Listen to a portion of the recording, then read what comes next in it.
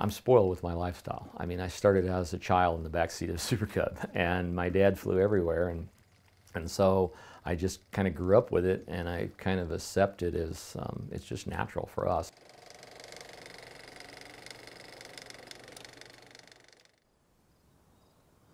I'm Lynn Ellis, and I grew up on a homestead in the Wrangell-Saint Elias National Park and Preserve. I've been flying within these mountains since I was 16 years old.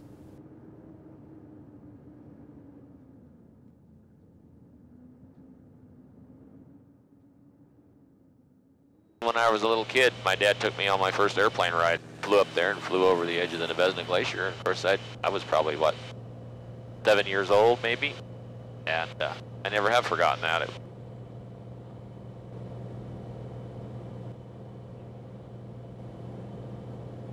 The ability to be able to access places that are inaccessible, basically.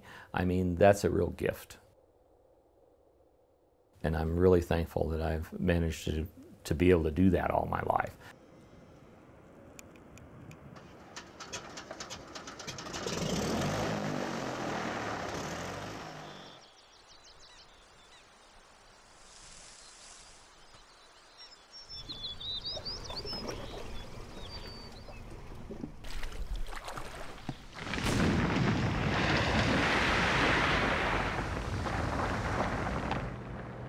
So much freedom here and so much beauty, and it never gets old.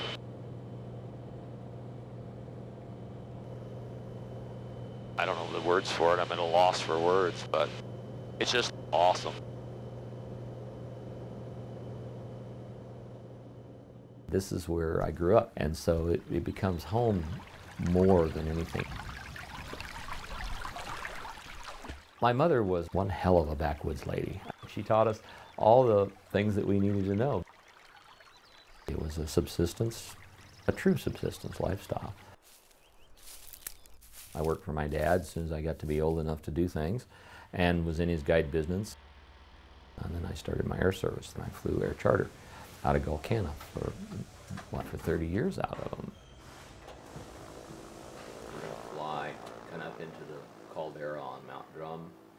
My job designation now is a 2181 pilot. So what I do is I fly for the park. I haul a lot of the maintenance people around because it's the only access we have is by air. I fly search and rescue missions if they come up. I fly the Rangers and the LEs. And we do eagle surveys, we do moose surveys, we do caribou surveys, we do wolf surveys. Air traffic 757's overhead, Jake Spar 4000. And what I really wanted to do when I came here was to pass on my knowledge of the Wrangels to the younger Rangers that are coming in, and to be able to mentor the pilots, the newer pilots that come in.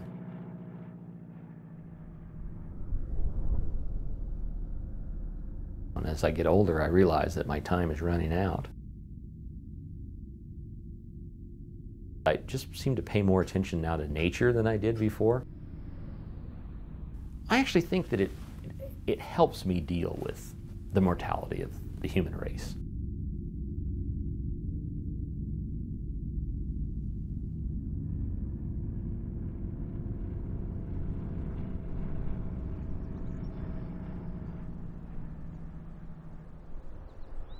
I think that if we can keep what we've got, basically, especially the wilderness designations, I just think that to have this vastness that we have is unique, and we should endeavor to keep it like it is.